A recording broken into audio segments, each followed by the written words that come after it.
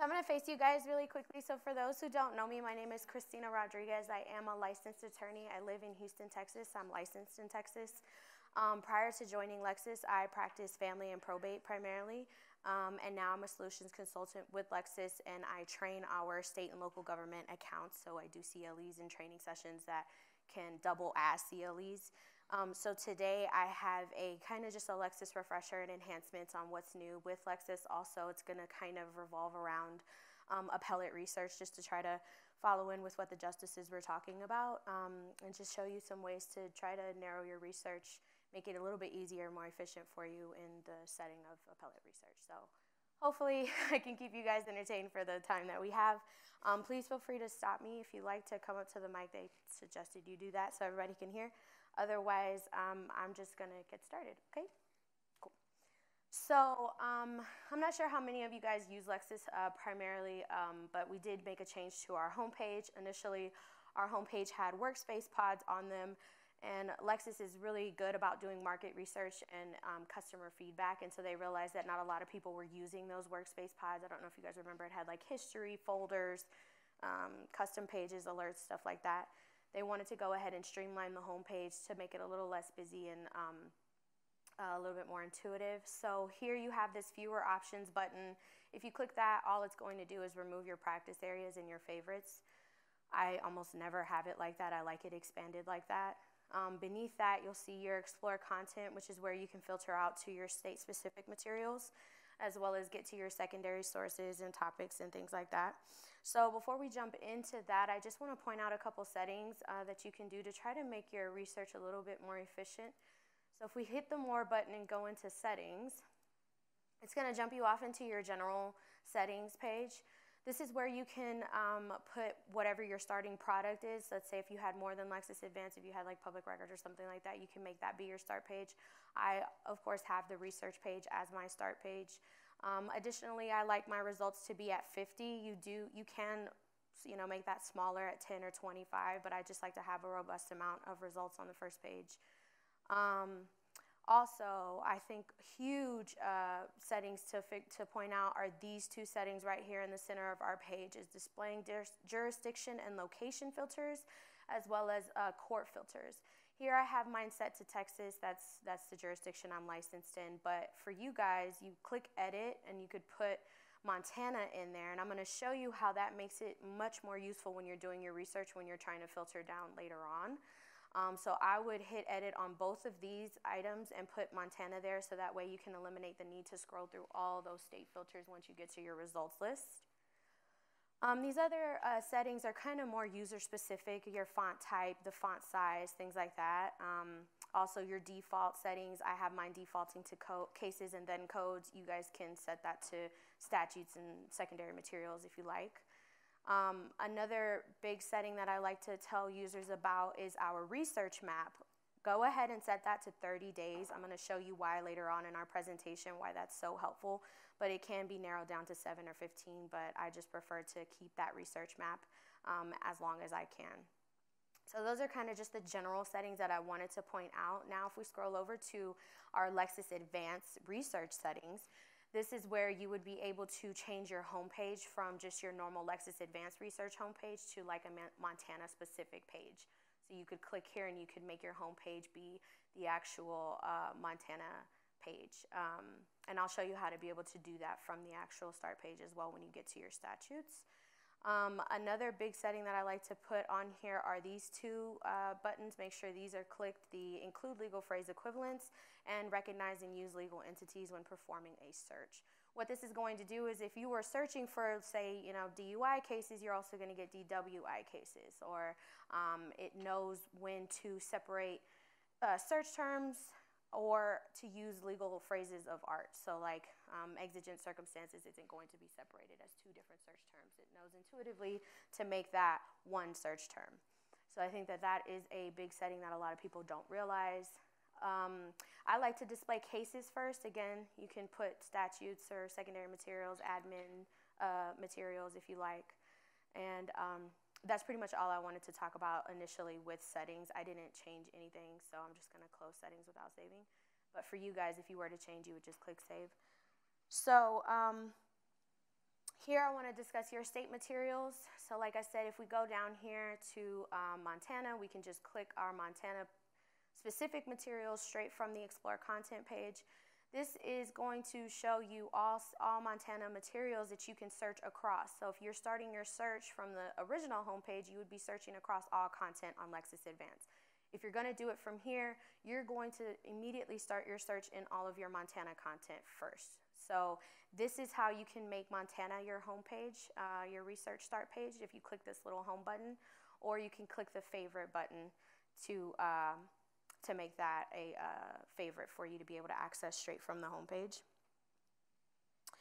Also, if I wanted to get into Montana statutes and codes, I'm going to go into our Montana codes annotated.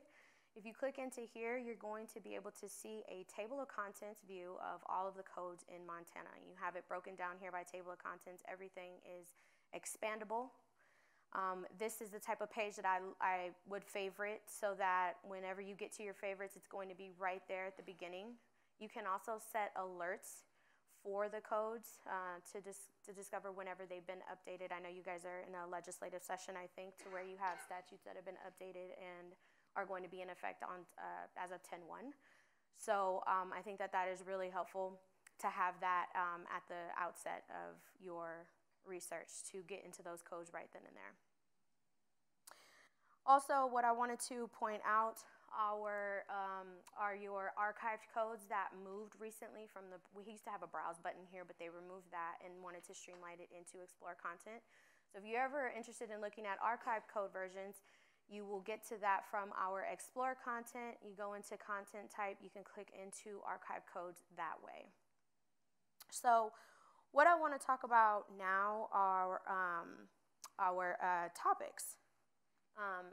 First I'm going to talk about sources. So let's talk about your secondary sources. To get a list of all of your secondary sources, depending on how the plan is set up, you will either have in-plan sources or view all sources. It doesn't really matter which button you have, because once you click it, you will see either all of the in-plan sources that you have or every source that we have across Lexis Advance.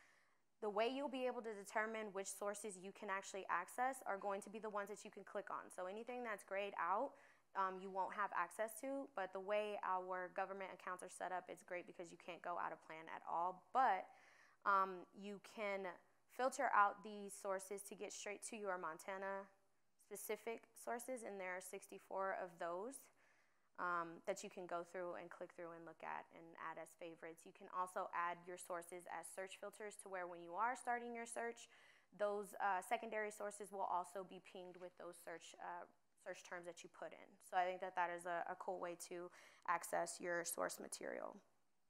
So another thing I want to point out from our homepage are our topics. Our topics are derived from our head notes, which, as you know, are not editorialized. All of our head notes come straight from the court's opinions, so we don't have any attorney editors kind of putting their own little glean on what the court says in particular cases.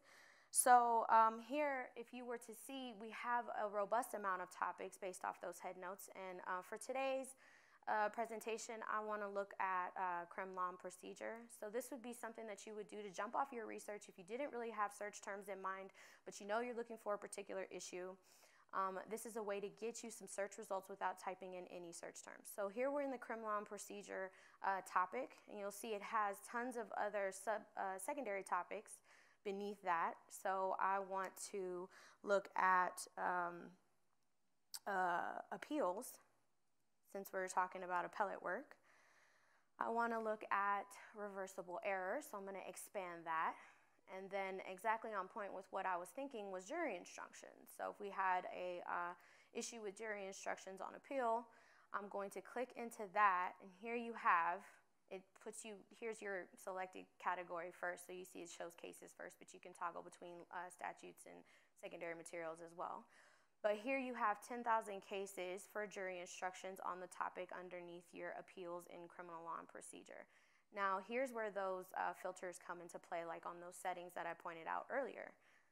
You see my preferred court is Texas right at the top. So it gets kind of monotonous going down to get to Texas each time. So that's how that setting is going to streamline the amount of time you spend filtering out your material, right? So here we're going to click Montana.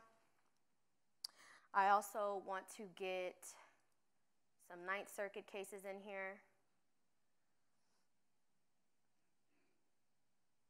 And here, if I wanted to add a search term to further narrow it down, let's say we're dealing with a jury charge regarding self-defense, I would type that in to further narrow, and now we're at 47 cases from 10,000. So that's kind of how you would jumpstart your research in this setting, would be from topics, and you haven't put in one single search term, and here you have a multitude of cases to go through to try to narrow down what you're looking for. And that's just straight from our topics. Does anybody have any questions about that? Yes, would you mind just backing out and coming back in just as quickly as possible so I Sure. can see again what you just did? Okay. So from the homepage, in topics, right here beneath Explore Content, I went to Criminal Law and Procedure. And then I went to Appeals. And then I went to Reversible Error. And then I went to Jury Instructions. Of course, you can go to Charging Instrument. I mean, just whatever is on point. But for today's example, we're going to be dealing with Jury Instructions. And then so from here, that's where I filtered to Ninth Circuit, Montana. And then I put in a keyword of self-defense. And that's how we got those 47 cases. So how many folks in the room use terms and connectors, Boolean search terms? Neat. That's actually a lot better than a lot of people. You guys are wizards. For those of us that aren't as good with terms and connectors like myself, if you go to the advanced search, sorry, I clicked that probably really fast. If you're on the home page, you can see our advanced search button right here beneath practice areas. If you click into that, this is actually going to be super helpful for those of us who don't know how to use terms and connectors or aren't as familiar with them. So here you'll see kind of like a cheat sheet for your terms and connectors here on the right-hand side of your screen, but you can also have a more in-depth terms and connectors pamphlet right here from clicking this link on beneath that little cheat sheet. And that's going to give you a little bit more information on how to use those. But let's say I want to use terms and connectors, but I don't know how. So I'm going to put in my search jury instructions, and then I want to put reversible error. So on these, you're just going to click add after you type them in. And let's say I want to do self-defense. After you click add, you'll see that comes up with your terms and connector search by itself without you having to know kind of the algorithm and all of the computer stuff that goes along when you're doing these Boolean search terms. So I think that that's a cool way to use our advanced search feature with taking all the guesswork out of it. Also, another feature that I want to point out from our advanced search would be segment searching. So here, if you see, we have everything, search everything, right? What Lexis has done is they have created segments across every document that we have on our platform. So let's just take cases, for instance. It has broken cases down into segments that are searchable for you to be able to find what you're looking for faster. Now, if you're confused by what that means, Lexis gives you an example over here to the right side. So if I click that, you'll see each segment pointed out in the case, or if this was a statute, you'd see the statute here, and it tells you exactly what the segment is for you to be able to search that segment. So I've had folks come in here and search for every opinion written by a particular judge. And they found every opinion written by that judge by doing a segment search here on our advanced search feature. You can search by attorneys, you can search by concurrences, dissents, overview, even head notes. So that's another cool way to try to find what you're looking for faster. And that was through our advanced search feature. So if we go back to our home page, I just want to point out that our search bar is really intuitive. So if I type into it, if I have a question that I wanted to ask, we have something called Lexis Answers. So if I wanted to know what's the standard of review for an issue of law.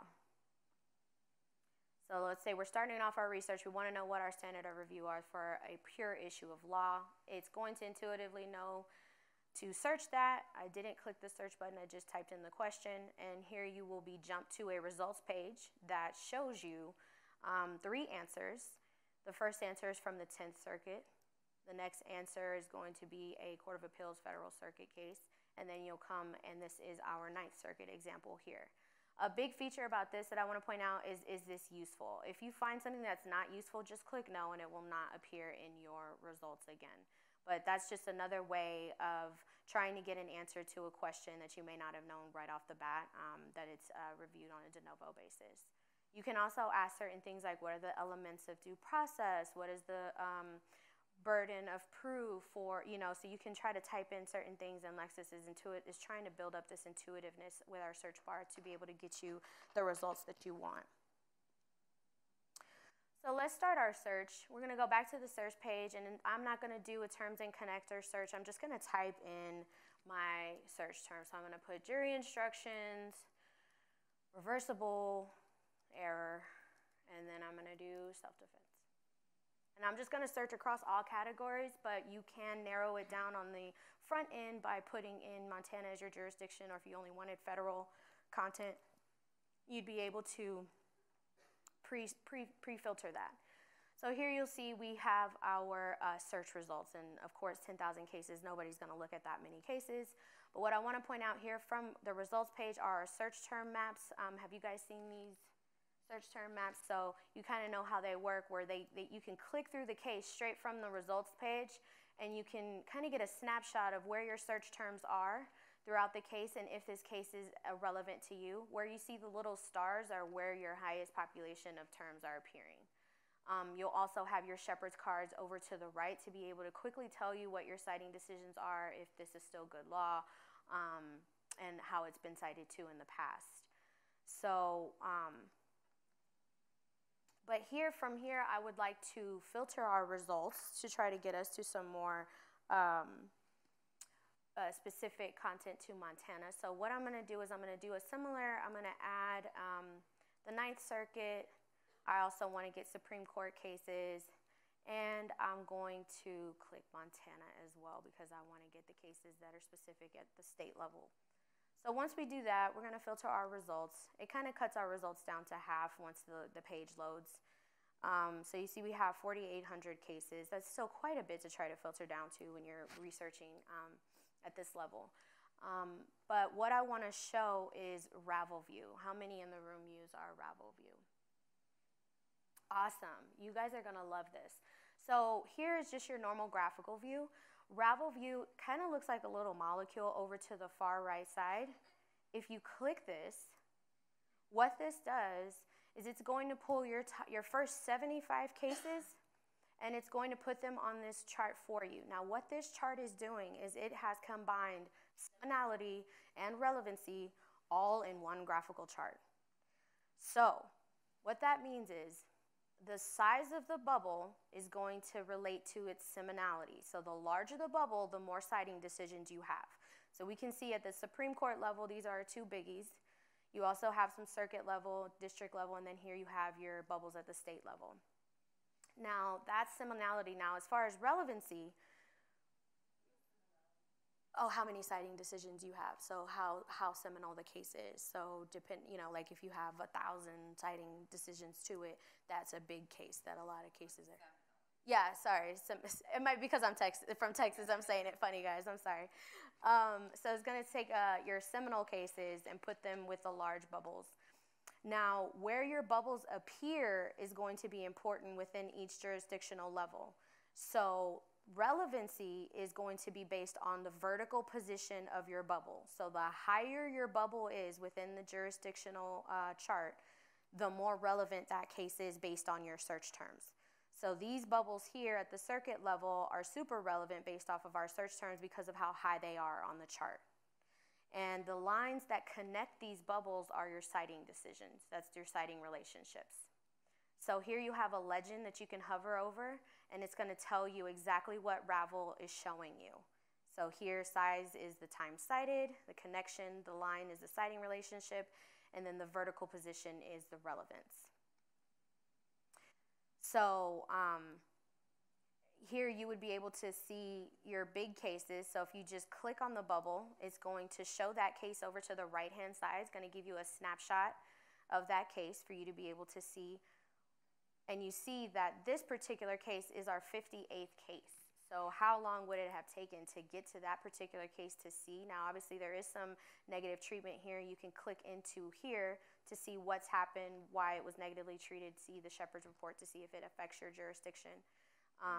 Yes. And why is it showing us Jackson v. Virginia instead of 57 or 157? Say that one more time. Why is it showing us Jackson v. Virginia then? Why did it show us the 58th entry in that box? Oh, because this Ravel takes your top 75 cases and puts them on this graph for you. So this case was the 58th case in your results list. And it's putting it on the graph to show you how seminal it is and if it's relevant to your search terms. So you just got there by scrolling through 75? Well, I got to that particular case by clicking the bubble. Okay. And then to release it, all you have to do is click in the white space of the chart. So in other words, this is the most important case that was decided. That's why it comes up in the biggest bubble. Right. That's why you clicked on it and it came up next to it. Yes, exactly. So here, so then again, the higher the position in the jurisdictional chart, the more relevant it is, again, based off your search terms. So here I want to go at the state level. This is the biggest bubble at the state level. It's this Archambault case. So if I click on that, that's the 65th case, but this is out of you guys' Supreme Court. So that would be a case that we want to look at as it relates to our search terms, which were jury instructions, reversible error, and self-defense. So, If the size of the circle in the cases higher up in this chart indicate a greater number of citations to that case, what makes that Supreme Court case you're looking at right now bigger than the ones to the left and the right? so the size of the bubble are citing decisions, but the vertical position are relevancy. So I think you had it flipped, or did I hear your question wrong? Okay, so the reason State v. Archambault, Mm-hmm. the circle for State v. Archambault is bigger than the ones to the left and the right, is that there are more state district court citations? Yes. Okay. Yes. And if you just filtered to Montana only, you would just have one chart that had your state. Yeah, Okay. that have your state cases. Okay. So I'm going to go into this State v. Archambault case. It's a Supreme Court case in Montana. I'm going to want to read it and look at it and see if it's going to fit in with what I'm wanting. So here you'll see your navigational pane. It flows with you as you go through the document. It's going to have our normal delivery features here, your print, download, email. You can save this to a folder. I recommend folders, guys. You know, your history is only good for 90 days. So if you ever have things that you think you're going to go back to, go ahead and save stuff to folders. You are kind of unlimited with the amount of folders. And here you would get your top 5 most recently used folders, or you'd be able to choose a folder and create it from this screen here, where you would click Create New Folder, you'd type it in, click Save, and then you would save your document into there. Can you select more than 5 folders? So on this drop-down is only going to show your most recently used 5 folders. To actually get into a folder that's beyond your most recently used, you would have to click Choose, and then you could scroll through here and get to the folder that you want to put it in. Also, I want to point out your highlighting and annotating. All you have to do is select it. Once you release, you'll get this dialog box that comes up regarding annotating and highlighting. You can also add that particular highlight to a folder, add it to a search. Also want to point out that your annotations and highlights will stay with your case. You can also print your case with your highlights and annotations as well. That is a setting in your print features that you can do. So that's how you would highlight and annotate. So if you just close out of that, if you highlight some portion of that case and then close out of it and return to it a week from now through a search, will it still be highlighted, or the highlighting will stay only if you save it to a folder? I believe the highlighting stays when you save it to a folder. But that's a great question. I'll double check on that to see if it does come up when you're just searching.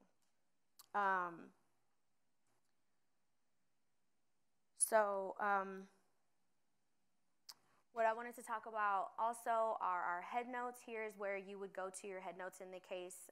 You could also shepherdize or narrow by that head note to get additional cases that point to that particular head note. You could also do more like this head note, which is going to pull in additional head notes that are similar to this one. Another thing that I wanted to point out to the right-hand side beneath our Shepherd's grid or Shepherd's report is about this document. If you expand about this document, you're going to get the reporter image as well as the source information. You're going to be able to find references to this particular case where you'll get secondary sources, treatises, maybe some law review articles that point to this case. You can also get the related court material. So there are 2 briefs that were filed in this particular case that you could read in addition to the case that are here right in this about this document. What I want to point out are our topic summaries. So here, topic summaries can be accessed here through about this document, or they look like these little orange pieces of papers within the head notes. So we know we have a self-defense topic summary, so I'm just going to click into that one from this orange piece of paper. And what this is going to do is going to give you an overview of self-defense. It defaults to the federal rule, so it gives you the federal definition, seminal cases, elements, statutes and rules, secondary sources, your burden of proof, and your applicable standard of review. If you have in the other jurisdictions box, if there are some jurisdictions that go against federal or have different rules, you can click in here to find if your jurisdiction is there. But this is kind of like a good way to give yourself a reminder of what this actually is, the definition and seminal cases that go along with that. So if we go back into our case, another cool feature that I wanted to point out are our legal issue trail.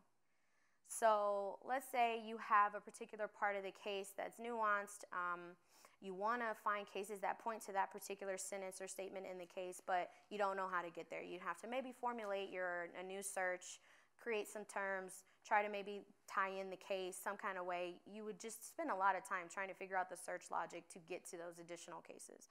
Well, with Legal Issue Trail, all you have to do is go to the right and about this document, click Activate Passages.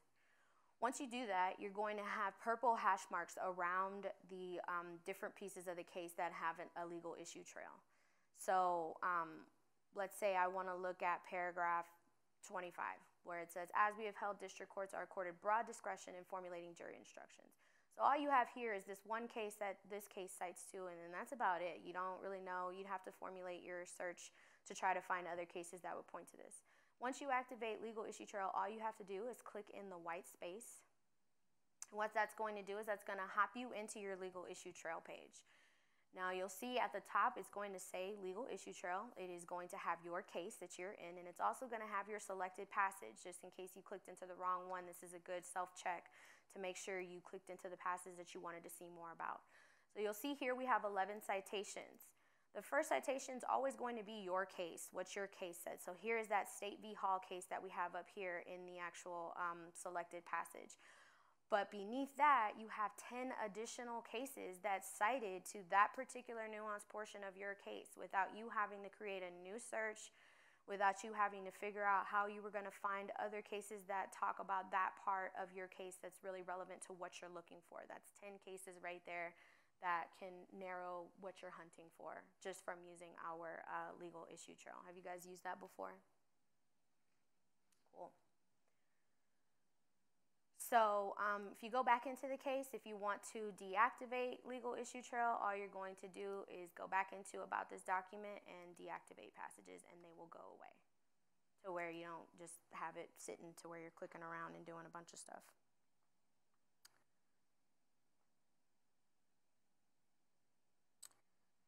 So also to point out our shepherds, so if we're going to click to shepherdize this document, I wanted to show you guys our grid view just in case you haven't seen it. So here's going to be your normal shepherd's report. It defaults to your citing decisions, but you're also going to be able to see your appellate history and other citing sources. This is where you're going to get to those law reviews, treatises, and other things that talk about your case. But so here's the normal view, but once you scroll over to the right, you'll see your grid view. And what this does is it's going to show you the analysis by court, by date. So the first thing you're going to see is how Montana has treated this particular case. It's been cited 14 times. It was given neutral citations and then positive treatment as well. And then you can go here and see that by date. So you can see what was done all the way up to 2019. So it's been cited once this year. And if there were any warning or question or cautionary treatment, you'd be able to see that from this graph, and that's also clickable. All of these are clickable for you to go in and see what the treatment was and how. So another thing to point out is that all of our cases have tables of authorities, which I think are really important. So each case, you can click into their Shepherd's report, and you can get the table of authorities that were used in that particular case. This case had 13. So that would be how you would see those. Another thing to point out is, what if we were wanting to track this particular case to see if any treatment in the future, any negative or neutral treatment, whichever, you would do that through this alert button here through the Shepherd's reports. A lot of people think that tracking a case is going to be just from the face of the case. You have to go into our Shepherd's report in order to track the case, because you're trying to track additional treatment to this case. So in your alert box, you'll see it gives you the title. You can put a little description in here, and then obviously if you work with clients, you could do clients. But in the monitor section, here's where you'll have some wiggle room. You can either have it for any change, you can either have it for a new negative analysis, or if you click this custom settings, this is going to get you a bunch of options that you can check off for this particular case. So you can ask to be alerted for negative treatment, positive treatment, or just neutral treatment or warning. You can do a change in the citing reference signal, but you can also monitor each particular head note that's discussed in your case for different treatment there as well. And then once you click over to delivery, you would be able to change what your frequency is. You can do, our alerts automatically are for 2 years, but you can change that by clicking the calendar. If you wanted your alert to be run weekly, you can put a particular day you'd want the alert to be run on.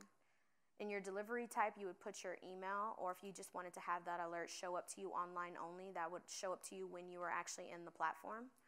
You can add recipients, and then here's the thing. When I want an email notification on a case, I don't want a notification every time the Shepherd alert is run, right? I want a notification only when a change occurs. So this is a thing that I like to check instead of every time. I just want to get an alert when a change occurs. And then the share tab, you'll be able to share this with other individuals who have Lexis Advance accounts, and you can put notes in here for them to review as well. So that would be how you would create a case alert to track that case for any new treatment. Does anybody have any questions? So now I want to talk about your statutes and how you would go about finding a statute that would be on point with what you're looking for. So if we go back into our Montana-specific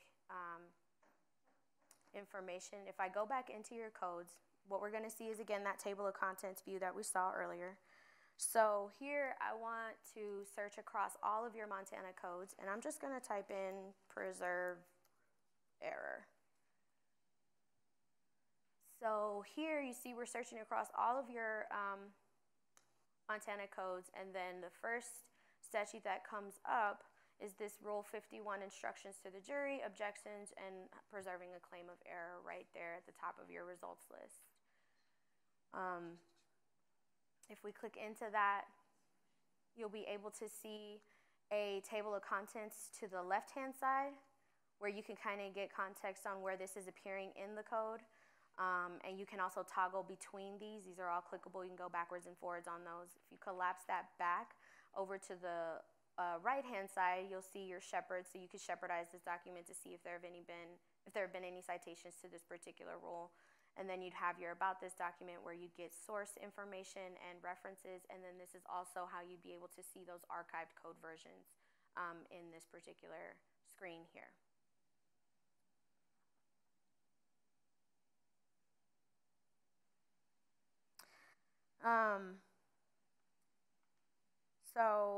That's how you would get to the statute. I wanted to show the federal statute so you could see kind of a more robust about this doc in head notes that we have. So I'm going to look up the federal rules. And so you can see that you can type in without using any sort of punctuation.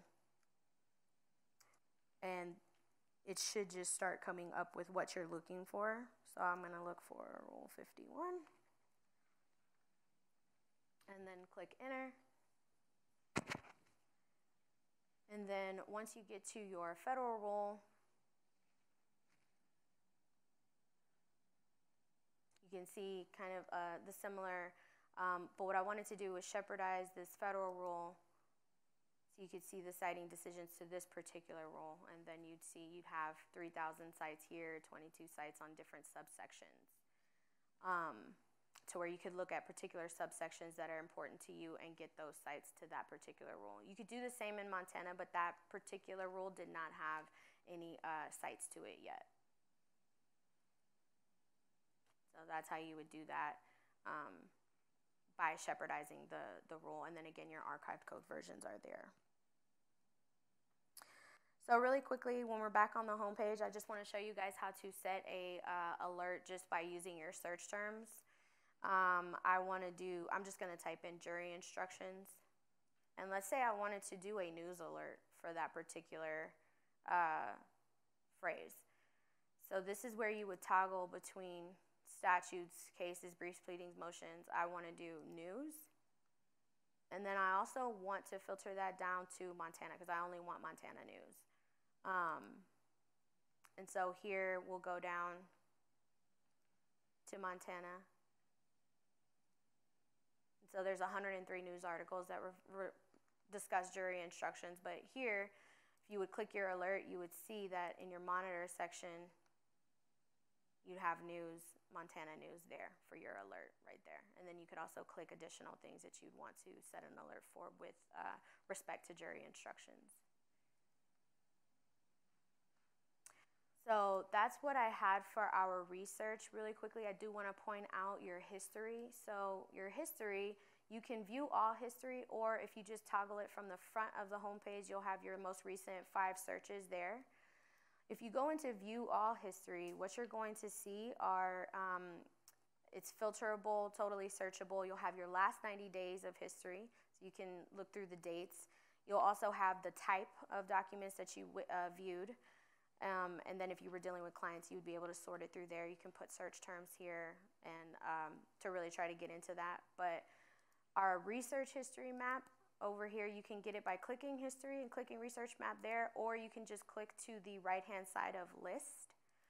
What your research map is going to do is for those days that you are knee-deep in research and you go to lunch or you go home for the day or you put that issue down and come back to it next week, and you try to remember, how did I get to that particular issue? How did I get to that particular case? Well, that's why I put that 30-day setting on research maps, because this is going to be a breadcrumb trail of how you got to your results on a particular day in the last 30 days. So here you can see where we've done our research. So here I put in our search terms. This got us to over 100,000 cases. And then we narrowed it down by the 9th Circuit, Supreme Court in Montana. And then once you click this, it'll give you this dialog box that will allow you to rerun that search. You can select this search and compare it up against other search results. You'll be able to save this to a folder, or you can create an alert. So that is going to be super helpful, and that's why I wanted to expand the amount of time that has to track so that you would be able to come back to it later and rerun that search if necessary, or really just see how you got there, what you put in, what terms work, what doesn't. Does anybody have any questions about our research history map? And then when we wrap up, I would like to show our homepage again so you can see our customer support. It's moved to the bottom of the page right here. So here we really pride ourselves on customer support. We have on-demand trainings here. These are going to be videos and how-tos of quick reminders of how to do things when we forget. You also have this live chat support button feature that's going to really be helpful to just live chat with someone to help you. But really our phone support, we have attorney attorney reviewers in there that can help you with search terms, logic, narrowing, all types of things that they're dedicated there to research to help you find the results that you want faster, easier, that are going to be more relevant to you. So those are all things that I think you guys should take advantage of. And that's kind of what I had that I wanted to show you today. Of course, I'm open to more questions for anything that you have. If they're specialized or one-on-one questions, I'm happy to open the floor to that. So thank you for your time.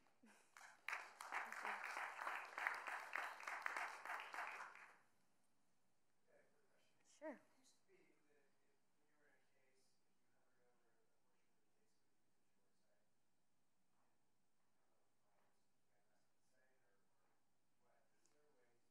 Are you talking about when you're copying it to get the actual site to put in like your? When you're in the case itself and you just hover the cursor over the a portion of the opinion Okay, let me click into a case and see. Let me see if I can recreate what you're talking about. I don't like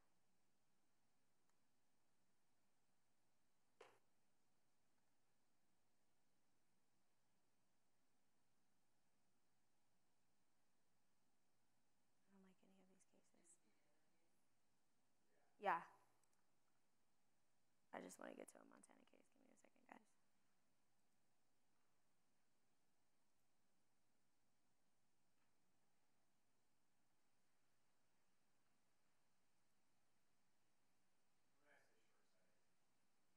Mm-hmm.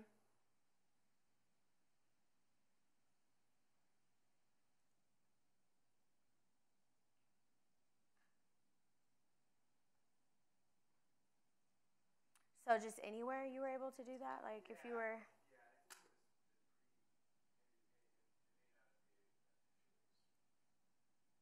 Because I know when you do the copy, you can...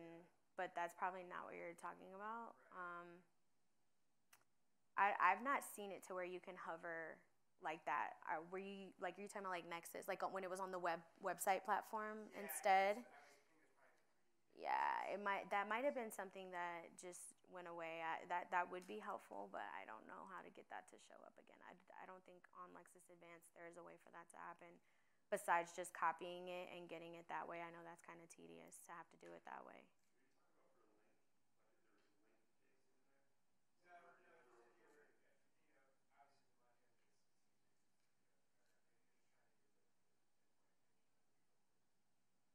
Like you would have your cursor like just like the way I have mine, and it would actually show the pin site right there.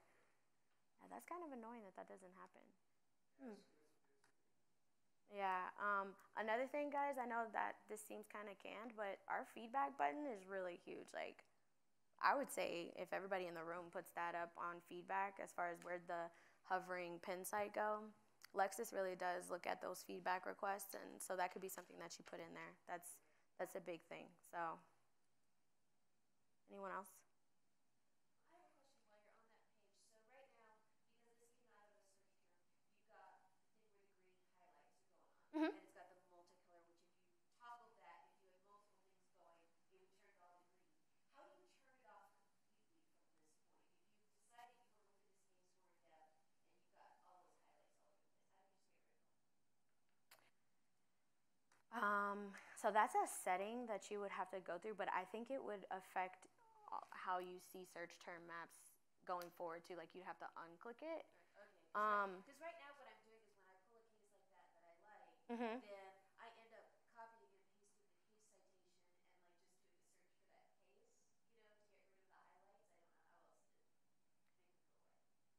So you're talking about when you're looking at a case right now on the screen, you don't want to see this anymore. Right. Or are you talking about when you print it? Because by this point I've put in enough search terms and I've narrowed it down to the point where it's a multicolored circus and I just Oh, and you're saying that I think if you toggle this multicolor button off, it should take all the colors away, all the different colors away, and it'll put all of them in one color. Oh, and then you don't want to see them at all. I can't get rid of the So that's been my workaround. I wonder if you see. That's a great. I've never had anyone. that is equally annoying if you have a bunch of color in here and you don't want to see that. Let me see. Right. So by that point, like the whole thing is just a solid thing. Right. You got like a ton. Couldn't you go to what's now No, this is just going to show you where your terms are, and you can, it's just like a count, almost similar to like a word count. I'm trying to. So this is just going to be able to toggle you through the case at different portions of the case. I'm trying to see if it'll let, I don't know if my internet is being strange. To see if this quick, because quick usually condenses the case down for you. I'm trying to see if we click that, if it'll take away the highlights. I don't think it does though.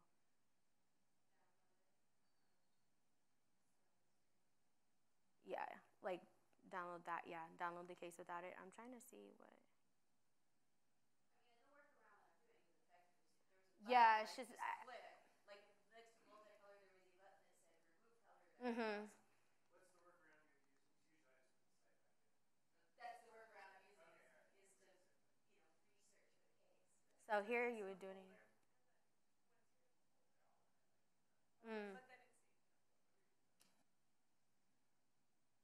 That's a great question, though. I will follow up on that to see how you can do it easier without having to go through your settings.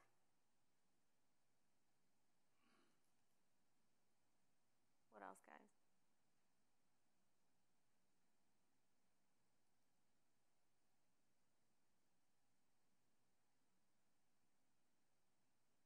Yes. Oh, sure. So the question was how to remove the highlights once you found a case that's relevant to what you're looking for. And the workaround is to just re-put in the site for the case and get the case fresh without any search terms highlighted. I could show a way to do it through settings, but I don't think that that's going to be helpful when it comes to when you want to regain the multicolor. So I'm going to have to follow up on that to see if there's an easier way to turn off the highlighting once you've already reached your case to eliminate the highlighting of the search terms.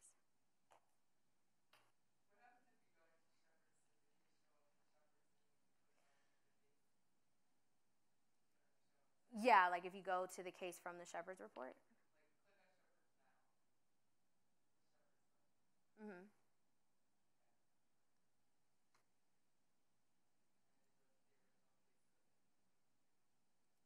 That's fantastic. Hold on. Because that, let me see what that does. So, like, if you click your case from the Shepherd's report, yeah, I don't know why that's happening. Of course, they would show me an error when you're. That, I don't know. I don't know if you were to click into it from the Shepherd's report, if it would go back to the case without the search terms. I'm not sure simply because it's still up here, too. So, I don't know. Yeah, no, that makes sense. That's weird, though, that it wouldn't get you to the original case.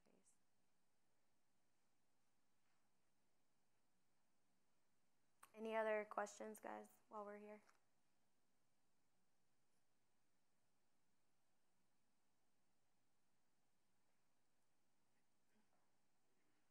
Okay, cool. Thanks, guys.